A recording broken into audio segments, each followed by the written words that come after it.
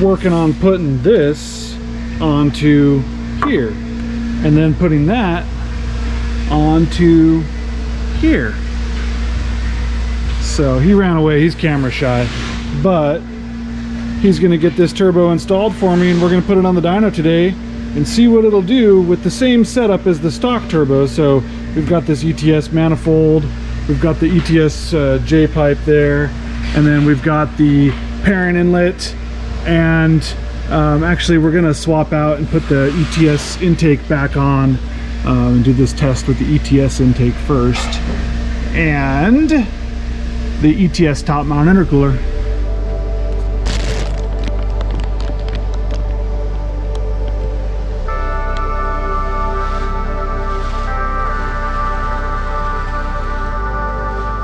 Got the new turbo up in the hole and went to put the inlet on and noticed that there is now a step on the inside of the inlet. So the inlet is a little bit smaller than the opening on the turbo. The problem is there's that O-ring retainer. So if I grind a bunch of that out, we're gonna have an issue with the O-ring retention. So I'm just gonna try to radius it a little bit more on the inside, but there's not a lot that I can do, unfortunately.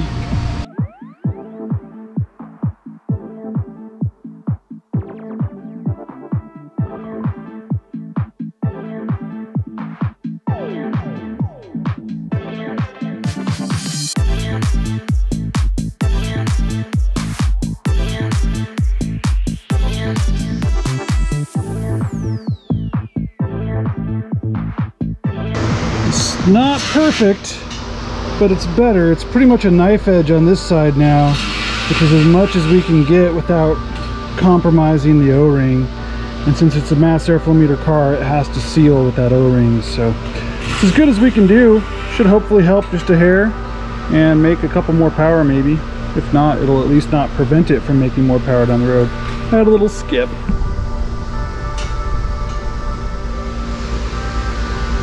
There we go. Big choocher. Still just a tiny bit of a step there, but not bad, not bad, not bad.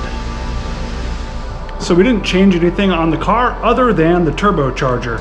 Left the stock, sorry, not stock, left the ETS top mount that we already had on there, went back to the ETS intake. It had the parent, but since in our test the ETS did better, we wanted to do that one.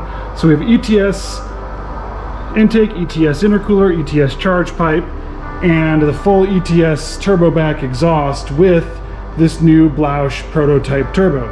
So we're gonna see what this turbo does on the car compared to the stock turbo on 92 octane fuel.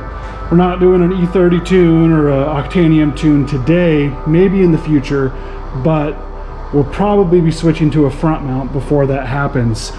We debated doing the front mount today because we have it, but decided we wanted to leave it on the top mount for better apples to apples comparison, where we're only changing one variable as we move forward with this project. So enjoy. Went ahead and pulled up the graph from where we left off with the ETS intake stage 2 car, 325 horse and 372 torque, and this is the off-the-shelf tune, so we could get a little spicier, which we probably are today, but I am going to leave the torque hopefully under 400 foot-pounds. I've decided that that's the cap that I'm comfortable with on this car at the moment. Stock clutch, stock gearbox, all of those things. So 400 foot-pounds is definitely a ton. It's a ton of torque, way more torque than realistically even we need. I might even, because we're on pump gas here, I might try to cap it at 380, but we'll see what it does out the top. So I'm not trying to make torque. I've seen some dynos posted recently where guys were posting like 430, 440 foot-pounds on pump gas. Cool. Yeah, you can do that, but I'm not going to. So it's definitely not something that is a battle for torque. This engine will just make torque until you decide that that's as much as you want to do. So that's not what we're after. We're not after crazy torque, but we're gonna turn it up and see what we can make out the top end. I'm hoping it'd be really cool if we could get like a 380 and then like 380. I think that'd be a good square power for pump gas. We'll see if we can get there. always update your access port. I hate seeing people say, don't update, don't update. Just update the dang thing. You're not going to lose any features. You're only going to gain features, and the thing you might lose is bugs. So keep it up to date. So while that access port's updating, we're going to come in here to the boost tables and our boost targets, and just like in other videos, we're going to take those boost targets and we're going to drop them down to a much lower number. We're going to go to 10 pounds here, and that's going to hopefully allow us to just start with a nice easy pull, see what the turbo can do for minimum boost, and start building our wastegate position table just like in previous videos. I'm not going to really go into that part of the tune just because this is more of a video for comparison of power differences, not how to tune your boost target. A little test to know if you installed things right. When you start up your car, if before you put parts on it, you had good fuel trims, and then you install parts, you should still have pretty good fuel trims. So we're around 2% or less. That's really good. So you know that things are probably put on right. You probably don't have any big air leaks. It's always a good idea to smoke test the car, but if you don't have a smoke machine at home, that's a good check right there. Tuner view, first pull. It'll probably be a pretty low number because we're only set to 10 pounds, and it's also the first pull, and these cars always put down a really low number on the very first pull.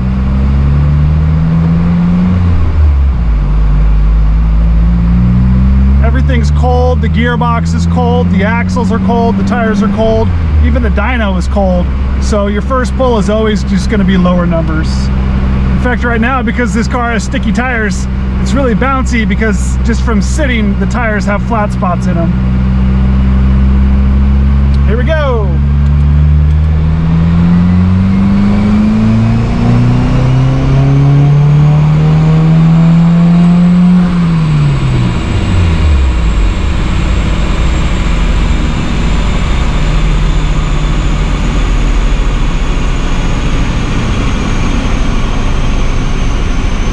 Do a full pull, but wasn't going to learn anything more from the pull, so why keep pulling? It was able to hold 10 pounds. It actually held a little bit less, so we're going to make sure we didn't get any codes for wastegate position or anything weird like that, which is kind of a common thing with these aftermarket turbos if your wastegate zero position isn't set. Cosmic Motorsports has a video on how to set that if you get a code for it. Go through their procedure and it'll work good for you.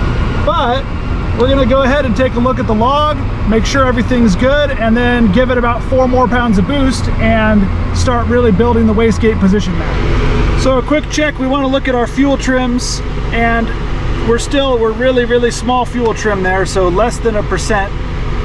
Even as we come out here, we're still at less than 1% of combined. We're adding about 2% up top. So I think everything is good from a fuel trim perspective. We didn't have any knock, feedback knock, anything on that run. So I believe everything looks pretty good. I'm gonna go ahead and give it our wastegate position. Was pretty far open. We were at about 10 millimeters the whole way.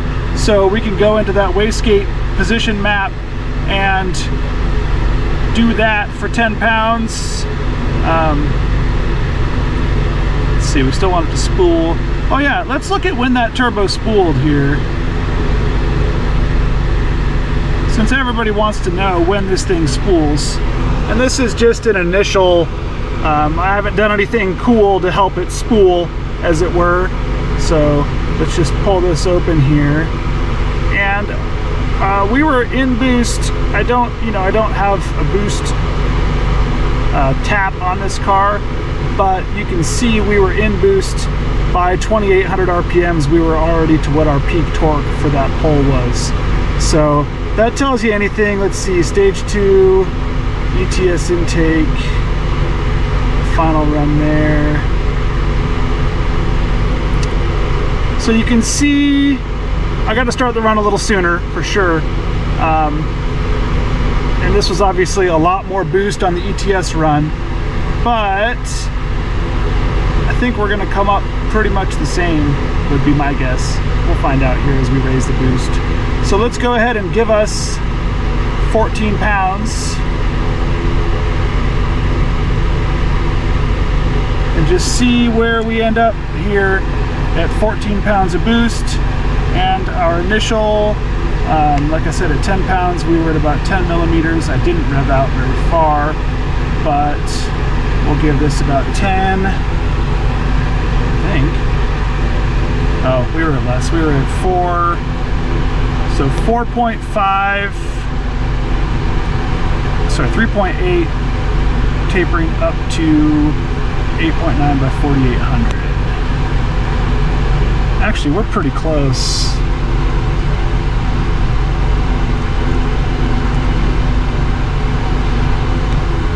Yeah, I mean, it's pretty close. We're not going to make any changes out further. We're just going to let the boost controller do its thing and then find out what the difference is on these maps and build it from that. So that's how it's going to work, and that's the process we're going to go through until we have a boost curve dialed in pretty flat at about 16 pounds.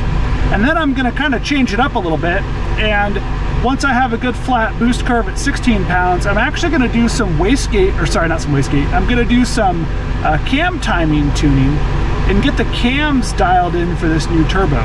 Because when you do a bigger turbo, one thing that you'll definitely find is that your cam overlaps aren't going to be the same. Back pressure is different and front pressure ratio is different, and so the cam overlap definitely can change and usually pick up power. So we're going to go ahead and flash this map and get her up to 14 pounds, and then we'll build it up to 16, and then we'll do some cam overlaps, and then I'll show you where we're at before we really turn the boost up. So we're still early in the tuning process. This was a 16-pound pull, and you can see past about 5,800 we're climbing, whereas I had to just let off before because it wasn't making power. Spool up is really close to the same. We're down a hair on power below 3,000, but this was almost, I want to say this was 19 pounds here, and we're only at 16, so we're looking good. This should be really good.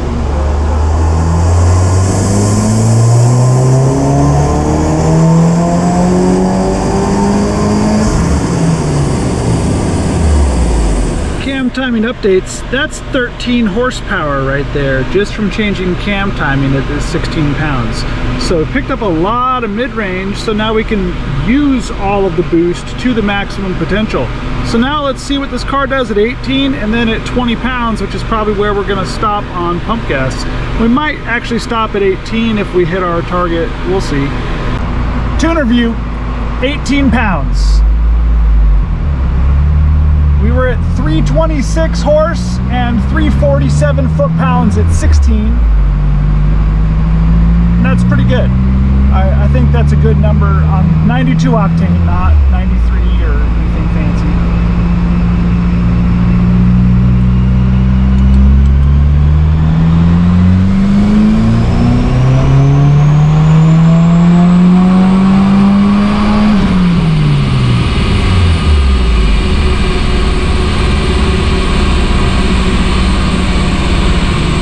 So that was 375 foot-pounds and 340 horse. Again, 18 pounds. Let's see what it did though. Looks like it kind of nosed over at the top a little bit. I got to see what that's about.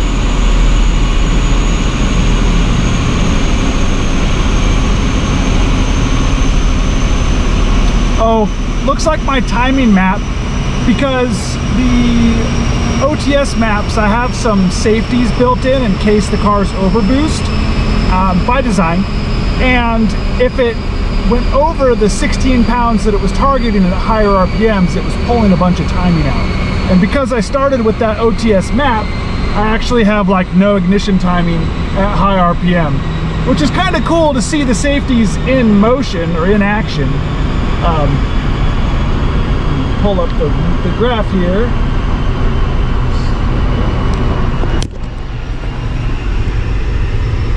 So here was our Blouch run at 18 pounds, 375 foot-pounds, 340 horse. And this up here is what I was talking about, where it actually takes a bunch of timing out of the pole. in order to, in case you do overboost on the OTS maps, it's not going to run as much timing because we don't want it to, because we don't want the car to overboost. So anyway, that's kind of cool that it did that. Let's pull back up my ETS Stage 2 comparison here, which was also actually about 19 pounds. So all we're losing for spool up is there, and we were running a pound more boost, and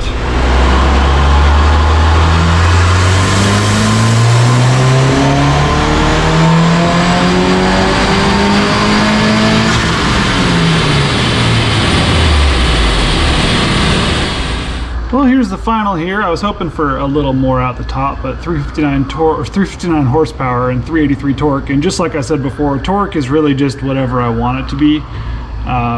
It could be more, it could be less, but I was trying to cap it around 380, so feeling pretty good. Pulls out pretty smooth up top. I'm not seeing a lot of the jerkiness that you see on the smaller turbos trying to make power up top.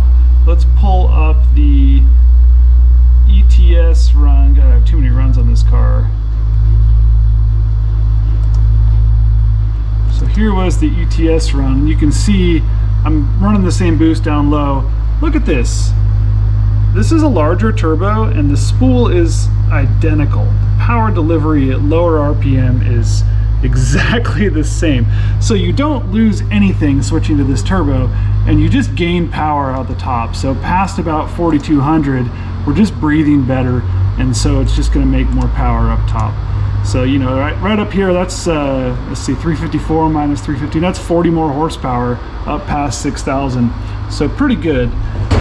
Like I had said, this is a pump gas 92 octane tune. We left the top mount, didn't switch to the front mount for this tune, and it seemed to like it. It seemed to do okay. I stopped at 19 pounds. I didn't try to run more boost than that. It would have, but again, pump gas, and you know, I just don't feel like hurting this car. Let's just for giggles and squirts, let's see what we have for our uncorrected power today. Yeah, 364, so pretty dang good on the uncorrected number. An uncorrected number for people that have tuned in before and I've talked about, this is actually the numbers that the car is making right now. So 364 horse and 391 torque. So pretty good. Correction factor is not the greatest today. Sometimes we have even higher correction factors than that because the air density is often really high, but it looks like the air density today is not so high, probably a low baro or something. But yeah, looks pretty good. I'm excited to see how it drives, and the next test we're going to get rid of this top mount. Not that there's anything wrong with it, but we have the front mount intercooler for the car, so we're going to put that on, and we'll leave everything else the same with the same turbo and the same intake and everything, and we'll see what it does. We may do an octane booster tune before that. I'm not sure. I have to go talk to the powers that be and see what they want me to spend my time on, but like I said, I like it.